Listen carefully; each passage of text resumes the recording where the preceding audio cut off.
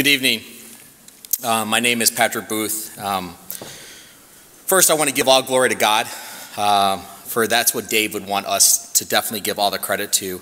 But what a joy to look around this room and to see how many people God touched through the life of Dave Duda. So thank you for being here. Mark, I did not get instructions from Dave, but I know Dave, and we'll get to that part at the end. Okay, so hang on with me. Amanda asked me to speak today, and I thought right away I'd be honored. But am I worthy? No, I'm not. There's many of you that should be up here speaking, but I'm going to try to do my best to honor God and Dave and support the man that I call Duda Love in three areas: family, friendship, faith. So family first. And I was told I have 5 to 10 minutes, but that's not going to happen. So just get comfortable. All right. Amanda, Dave loved you so much as his bride. He talked often about doing date nights with you or planning some kind of a surprise for you. Some were good surprises. Some were interesting. I'll just say that. I tried to guide them. I tried. Some of my favorite moments is Dave getting all excited about something that you could just see him just starting to just drift and float and just get so excited. And then Amanda would say, "David," and that was all she had to say. And then Dave would not give up. He would change a little bit and slightly change it, and she would shake her head, smile, roll her eyes, and laugh, as I'm sure you're doing right now at me. All right. But you've been an incredible supporter to your husband. And he's gone through many health trials, but in the last year, you've been his rock. You are loved, and God is so proud of you. Well done. Elijah, Caleb, Lily, your dad loved you guys all so much. He was so proud of each of you. He loved spending time with you, making up wonderful memories. Going to Six Flags, games, Brewer games, Bucks games, as we saw in the pictures. But one of the greatest moments, Elijah, was when you accepted Christ into your heart and were baptized. Your dad just beamed talking about you. And we will be praying for Caleb and Lily to have the same relationship with Christ. But your dad loved you guys very much. Dean and Marilyn, Dave often shared with me his love of going to your house, especially when Amanda was busy at night, and could come over and enjoy a meal with you guys. But you guys meant everything to him. He was so proud to know that you'd go to Bible study with him. He talked about that with me all the time. And it was a genuine love. You know, we don't get to choose our family, but God does. And God was blessed to have you as parents. Jill and Jamie, he loved you guys so much as sisters. He would tell me oftentimes the times of spending time with you guys, talking with you, going to Eagle River. And there's something special about a sibling relationship. Again, God chose this, and you have laughs, you have tears, you have long talks, you have secrets. But it's something special with siblings. And Marcus and Michael, I just want to say thank you for loving Dave as your own brother. He loved you guys, and he was so proud of you. He would talk about you guys all the time to his friends, especially me. And it just means a lot. So I just want to say he loved his family very much. Friendship. It's an honor to speak about him as my friend, but most importantly as my brother in Christ. You probably don't know this, but I'll share it with some of you, or all of you. Dave and I met when I was 15 years old, and Dave was 18. Dave was throwing a get-together, and I ended up grounded for a month after I got home. I really can't explain the details because my parents are here, and so are Dean and Marilyn, but let's just say Dave knew how to be a fun guy even early in life. But he loved the Packers. He loved going to Eagle River. He loved his whole family. He loved playing basketball. And he loved Disney. I moved away for about 8 years, went to college, lived in Los Angeles. Never thought our paths would ever cross again. But they did. in the summer of 2004. I was working late one night. My dad and I worked together, and my dad invited me to a baptism on a Tuesday night. And I told him that, you know, Dad, a baptism is a real personal thing, and I don't think I need to be there. I don't want to make it awkward for anybody. After several minutes, my dad convinced me to go. When we arrived at the Stagers, I walked up to the pond to what looked to be a scene out of the Bible. A large group of people standing on a grassy area, watching men and women be baptized in a large body of water. I couldn't believe it when I saw the Duda family in the water, waiting to be baptized. And there was Dave with his parents and sister Jamie. God loves to show everyone that he's in control, and his timing is perfect. The baptism became very personal to me. And afterwards, that is where Dave introduced me to his amazing wife, Amanda, who offered to meet my wife, who she had never met before and only knew a few people in Racine. And years later, now Dave, Amanda, and I have shared so many memories together. To share a few of them with you, one of them is us all going to church together at Harvest Bible Chapel on Saturday nights in Rolling Meadows.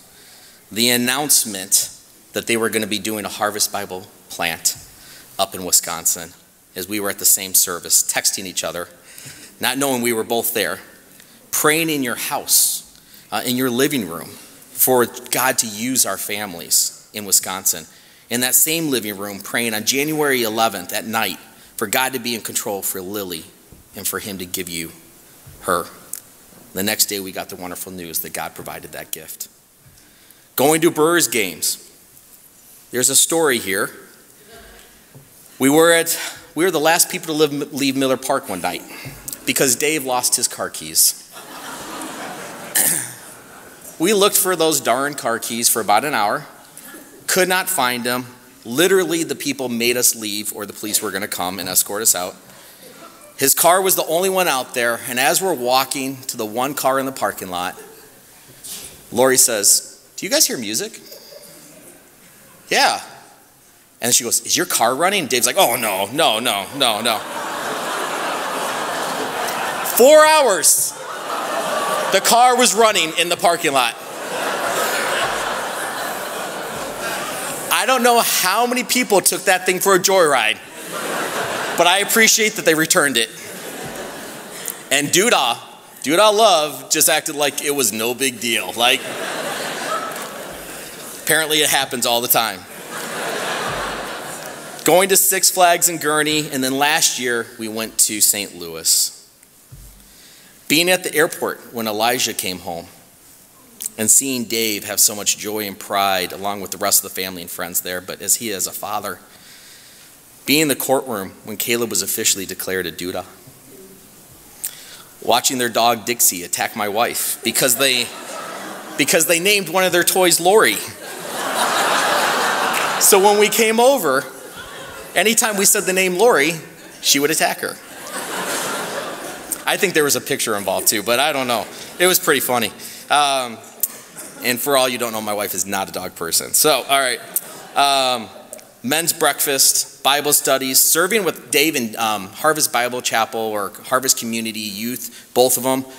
Dave would always come up to me and say, "Patrick, I got an idea. Let's be spiritual rappers." And I'm like, no.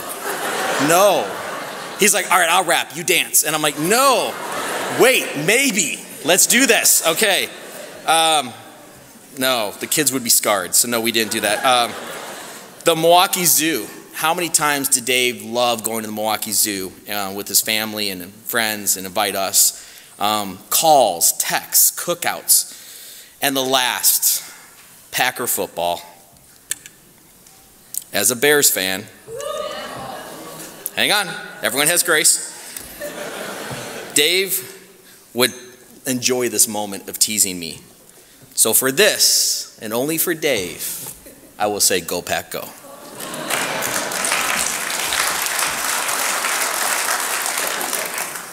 So now we're on to faith. Everyone still awake? Okay, good. Okay. One of Dave's greatest gifts as a friend was encouraging texts filled with scripture. On June 21st, 2016, at 9:43 a.m., I still have this text. Dave texted me, "Patrick, Colossians 3:17 says, And whatever you do, in word or deed, do everything in the name of the Lord Jesus, giving thanks to God the Father through him. Praying for you today to be a huge light of Christ today, brother. Love you, man. I texted back, thanks, man. How are you? Dave responded, great. Trying to live for Jesus today. I came back with a less mature answer, saying the devil's trying to turn up the heat on me and make me sweat. Dave said, that sounds like a name for a hot sauce. That's exactly what I loved about Dave. He never hit me over the head with a hammer. He loved me as a brother and knew I needed God's grace. He loved me and accepted me for being a guy that needed a lot of God's help. Dave was a very gifted man with his mind that he used at the city of Cudahy to help this city be even better, more beautiful. However, it wasn't Dave's heart that really showed the amazing man that God gifted to us. It was his heart and love for the Lord, his Savior, Jesus Christ. That's who Dave Duda was. That was how Dave really changed the world, because he used opportunity after opportunity to share the truth. And that only those who confess their sin and ask Jesus Christ as the Lord and Savior into their hearts, and then and only then will they be forgiven from all sin and accepted into God's chosen kingdom. Dave's attitude inspired me. He always found a way to look for positive outlook or God's plan. This is an area that I'm not like Dave, but he always encouraged me to be more like him. As many of you know, Dave had battled several things in the years with his health, and I would often ask him how he was doing, and he would say this phrase, praise Jesus, I'm doing good. And then later I'd find out he had been battling some major health problems that week, but he never complained. The one that really stood out for me was Dave being able to taste metal in his mouth for the last couple years. And when I asked him about it, again, no surprise here, praise Jesus, now I'll be able to lose the weight that I want to because the food tastes like metal. God knew I needed the help, so praise God that it's in his hands, not mine. Who says that? I know, Dave Duda. Dave's passion for his family was another area that touched me. Dave loved going to any place with his family. It might have been out to eat or to a movie or to Six Flags or Disney, but Dave made each one feel like it was the best place ever because he was with his family. Lastly, I truly believe Dave was put into our lives for a specific reason and purpose. I truly believe the reason was for God to show you and I his love for you. Dave often would say, I pray Jesus comes back today and we all go to heaven together.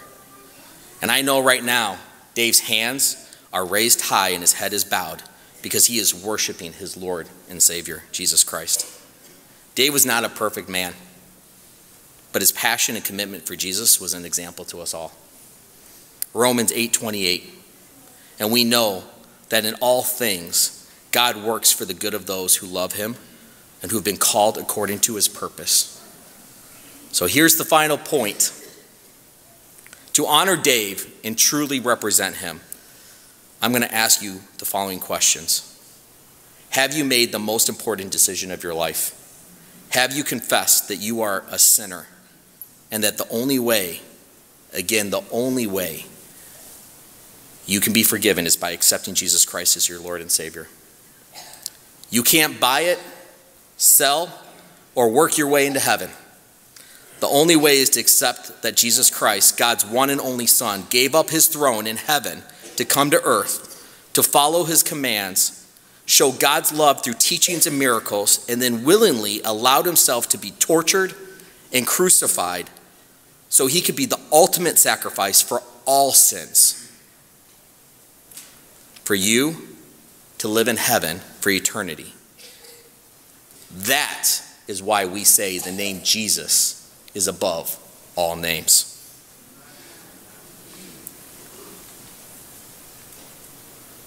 Jesus is Dave's king. He's my king. He's your king.